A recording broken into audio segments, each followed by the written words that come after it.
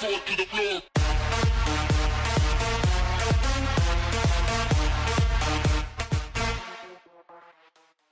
Hello everybody, what is up? My name's Killsleep and I am back with another awesome Black Ops 3 video for you today. In today's video, guys, we are back on EISENDRACHE and we're going to be playing the Iron Dragon.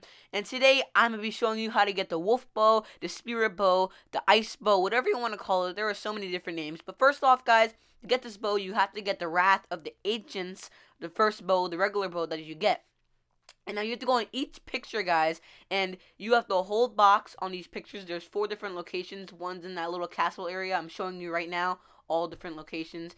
And 2 are over here. 1 is downstairs and 1 is upstairs in the clock tower. And you have the whole box on these pictures, and a dog symbol will appear. It will either turn solid color or it will just blink once and it will make a bad sound. Now, when it's a solid color, you'll hear like a guitar rhythm, be like a little harp type. And as you see, I am getting the right order right here. Now, you may have to try this a couple different times and get the right order. So, if you, get 2 of them solid and get the next one blink, you have to start all over again and try to get all of them solid at once. All 4 of them have to be a solid color. And then once that done, when you know that is done, you will hear a wolf howl, and then you can go downstairs to the pyramid room to get your quest. Now your quest will pop out of the wall right here, and you can pick it up, and then you can do the quest. So now the next thing you have to do is head to the teleporter or the little jumping pad to go to the rocket test area. And me and my friends are teleporting here right now, guys. And you have to shoot the flag. Now this flag will be located up top, very up top, and you have to shoot this flag. Right here, I'll show you what to do. As you see, I shoot this flag up there. I get a good aim on it. And as you can see, a little skull comes down.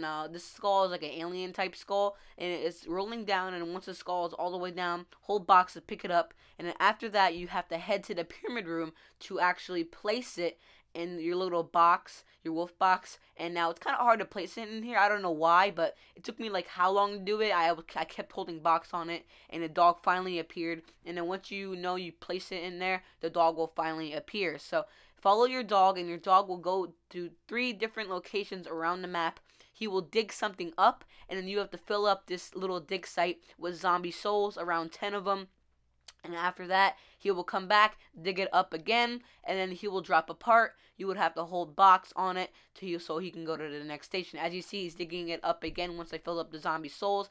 And I'm going to hold box on it, pick it up, and he will go to the next location. Now, my friend was down, so I had to go get him right away, or I probably would have died. So as you see, my dog is still going all the way down here. He will go to this room where spawn is right here, guys, and he will go to 1 more location after this, which is the pyramid room. So he'll do the same thing for all 3 locations. He'll dig it up, you'll have to fill up zombie souls, and then after that he'll dig it up again, and then you have to pick up the little part that he left behind. And yeah, as you see, he's digging it up again. I gotta fast forward this. I hold box, and then we're gonna follow him all the way to the pyramid room. So I'm gonna speed it up for you guys a little bit here. Now, this dog is pretty cool. He doesn't stay with you the whole time, but I would love him to stay with you. But yeah, he's a really cool dog. I love this dog a lot. I'm going to call him Ralphie. So Ralphie, he is digging up another spot. And Ralphie, as you see, I have to go pick up the part.